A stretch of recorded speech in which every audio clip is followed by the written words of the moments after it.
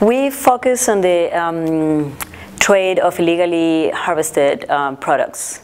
And in the case of Peru, we're focusing on illegal logging and the trade of illegal logging in the country, but mostly the one that actually targets international markets.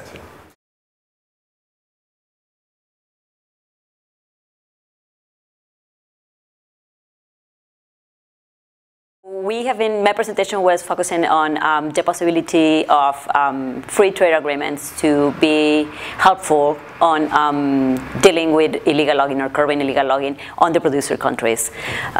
So we have been working on Peru on the context of the Peru-United States Free Trade Agreement that has a new tool, which is called the Forest Annex. And the new aspect about it is that it has commitments from both countries in terms of improving the transparency, the anti-corruption, the participation on the Peruvian forest sector with cooperation from the United States. And the really innovative piece here is that this is not only a declaration, but it also is mandatory. So at the level that a violation of these commitments could bring trade sanctions. So this has been very useful for our policy work in Peru, because it has been bringing policy attention, national attention and political will to deal with problems that a few years ago were only concerning people who were really working in the Amazon. Peru is a highly centralized country, and what happens in the rest, in the Amazon is too far away from Lima, from the capital where all the decisions are being made. So having this threat of affecting a very important trade agreement for the country has been maybe the incentive we're missing to pay attention to this very important sector, but politically abandoned before. Okay.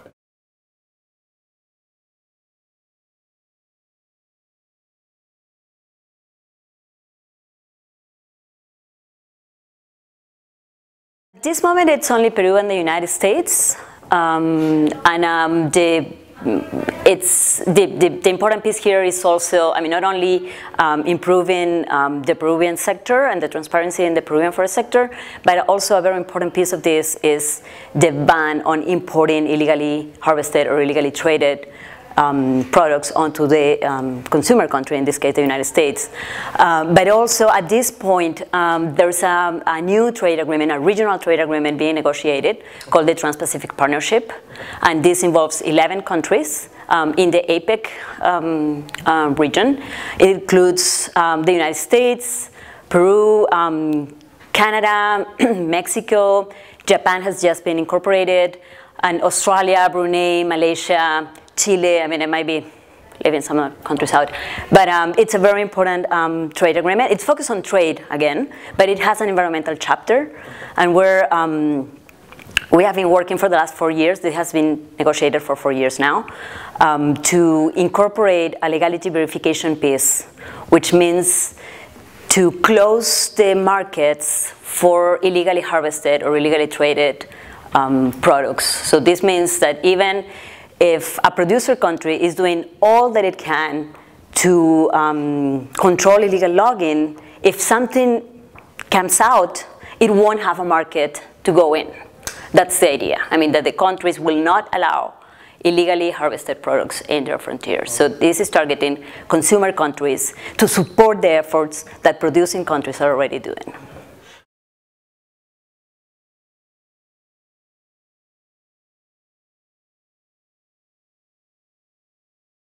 It is, especially because normally the negotiators of these agreements are people focused on trade.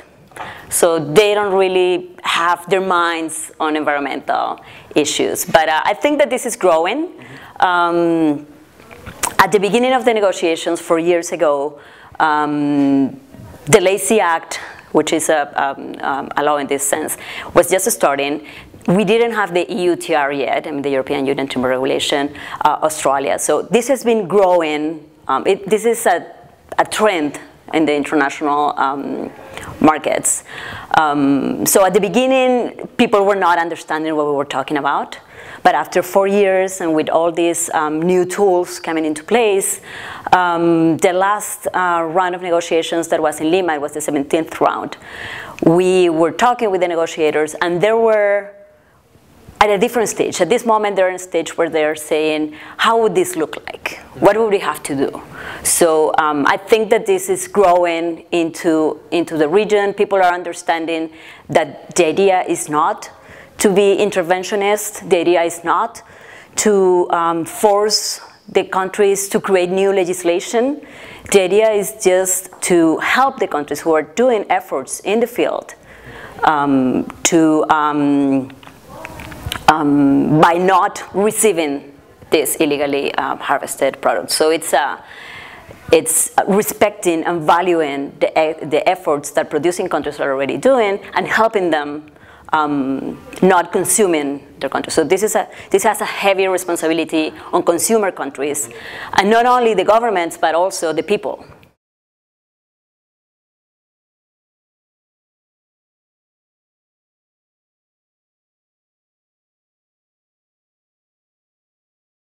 First, we have been very focused on Peru because of this specific trade agreement that had this new tool. Sure. And to see if this was working. I mean, because we were working with other Peruvian and American NGOs on trying to design these new tools, and then we needed to know if this was working. So we ran an investigation in the country, in Peru. We activated the mechanisms because we could prove, we could document that there was illegal logging being exported into the United States. And this has created mixed reactions from people in the government and in the civil society and in both governments.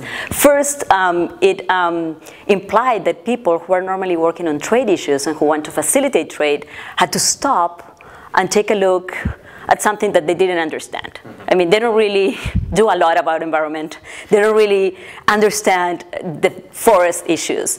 So this has been a painful process for these people, I think. But on the other hand, I also think that they are starting to acknowledge that it's doable. I mean, that there's some ways where they can actually put these different factors in place. It's not that they're all happy. And also, the producer countries still sometimes feel that this is a little interventionist in the sense that it prioritizes issues that they might not think are a priority for their country. So we're still working on trying to make sure that everybody feels that this is helping, because that's the idea, and that's the only way that these tools are going to be reproduced. And in the Latin American region, it would be very important to have a regional agreement that would include one of these tools, because we, and here talking with people from Brazil, from Ecuador, Bolivia, and Colombia, we know that we have illegal trade going through our frontiers. We don't really understand yet what are the networks and how they're built, but we know that it's happening. And I feel that our governments are still not totally prepared to deal with this. And this is a tool that could help. But we understand that this is hard, and that we have to convince people that are not necessarily people coming from environmental backgrounds. But I think that it's moving there. Climate change campaigns are really starting to bring together people from different sectors in the governments, and I think that that's helping. I mean, I want to be optimist. We're still far away. Sure. It's hard. It's not easy, but I think we're moving in the right direction.